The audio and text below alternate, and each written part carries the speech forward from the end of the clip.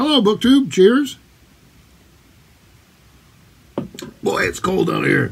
So I have a little office book room off the porch that I use mostly in the summer and the fall. Gets a little cold in the wintertime. It was we have plenty of snow outside, plenty of ice. Temperature just pops up above freezing every once in a while, so we're getting some ice, and that can be dangerous. But it is pretty day. But I thought I'd come and do a little bit of a wrap up to the year, and then tell you a little bit about what I have planned for 2022. 2021 was a rather ill-defined year for me. It just never seemed to coalesce into anything much. I mean, it was a good year for the most part, but of course we all know the state of the world, so I won't dwell on it. You get plenty of that.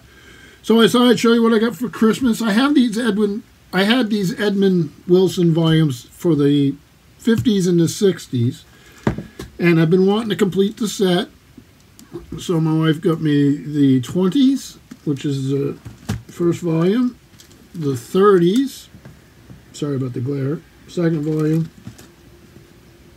and the 40s, the third volume, and like I say, I have the 50s and 60s to round out the set. Glad to have them. As you can tell, I've already started reading them. F. Scott Fitzgerald has already made an appearance, and as has World War I and the 1918 pandemic. So it does get a mention, it does get a discussion. So there is that. Let's see what else. I did do some decent reading. I'm not the type that goes into big numbers and all these other things. I'm more interested to talk to you about what I read. So some of the standout, I reread The Hero with a Thousand Faces by Joseph Campbell. My Family and Other Animals by Gerald Durrell. Hyperion was a high point. I was encouraged in that, and we had a big buddy read, but I was encouraged in that by Noah at Everyone Who Reads It Must Converse, and I'm glad he talked me into it. It was a wonderful, wonderful read. Let's see, I just looked through some Divine Comedy, Inferno. I read the Mendelbaum translation, Dante Alighieri, obviously, and I did that under the encouragement of Tom at LA Books. Wonderful channel. For Sag-Along, I read Null Saga. Let me see what else we have here. There's lots of stuff here, but I'm trying to. So for Patrick O'Brian, I read the Meridius Command, which I loved. I read. Let's see.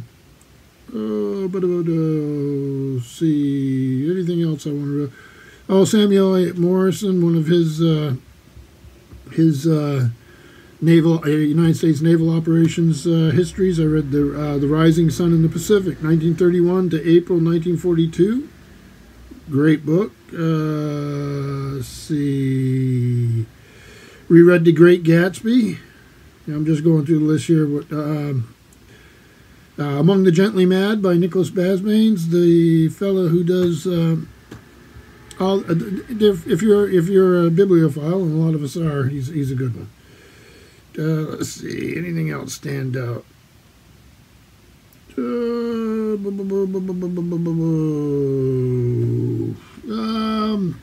that'll be about. Oh, and I read another one of Samuel Eliot Morison's, The Battle of the Atlantic, 39 to 43. So that was fun, and I read plenty of other stuff of lesser note or whatever. So what about 2022? So the big thing I'm doing in 2022, I try to limit my projects. I always do Sag-Along, and that's in the late spring usually. And I always do that. I have since the very beginning. But this year, starting right off in January, I'm doing is the Future History Project with our fearless leader, Sean D. Standfast, another channel. And we're reading the future history of Isaac Asimov, which is the robot stories, the Empire stories, and the Foundation stories. And this makes this vast canvas of the future. To start with, we're doing a lot of short stories, just because that's the way the landscape worked out. We're trying to read them internally chronological, not when they were written. So for that, a lot of them will come with this Isaac Asimov, The Complete Robot. So very happy to be doing that. For my birthday not too long ago, my wife got me the first 3 of the Sharp novels by Bernard Cornwell.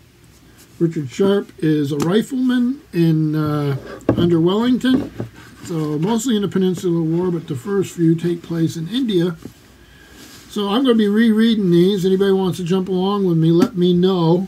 But I'm really looking forward to these. I haven't read these in ages, and I used to really like them, and I like the TV show with Sean Bean.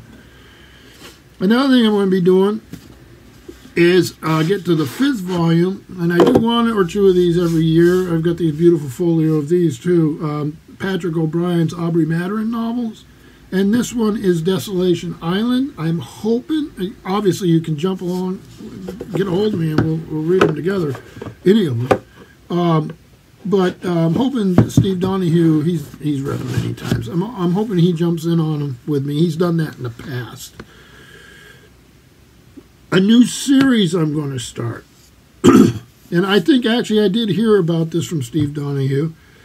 I've been trying to collect copies. I like to do that before I start in a series as much as I can. Sometimes it's easy, sometimes not so much. But this is Alan First, and I want to read these. This is the first in the series. And I got a bunch of them. I'm not perfect with all of them, but I've got these take place in the European theater, and they're around the time of the Nazis coming to power and all that, and it's supposed to be really good. If you've read them, let me know. I have not read them, so that'll be a new project for me.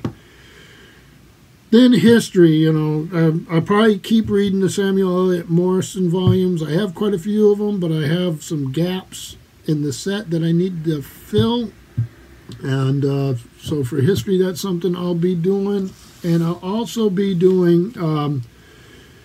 This is Clay Blair. This is his Silent Victory, a story of the United States Submarine Service in the war against Japan. And I have his other one, which is a follow-up to this, about the same size. This thing's a beast, but it'll be a fun read. His other one's on Hitler's U-boat. So I hope to do those both this year. I'm fascinated by the whole story, and we'll see how that goes. So, quite a bit going on this year, what without burying myself in commitments. So, future history projects, SAG along, always were going to be priorities. Reading the Bernard Cornwell Sharp is sort of a new project. Moving on to Volume 5 of the Patrick O'Brien. It's sort of a continued project. Again, I hope Steve Donahue jumps on board. And I hope he comes out to visit a few times this year. He was here not too long ago. We love having him and Frida Bean out. Weather's always an issue, although it's not that far to go pick him up. So we will see what he says about Patrick O'Brien. He loves Patrick O'Brien, so it's probably not going to be a very difficult sell. So there are... other things I've been piling up, collecting. I have been picking up quite a few volumes, or this is only part of it, with Arctic and Antarctic and mountain climbing type themes to do something different. And other than that, we're going to take it as it comes this year, because that seems to be the strategy that works for me right now. I hope you're all doing well. I hope you all had good holidays.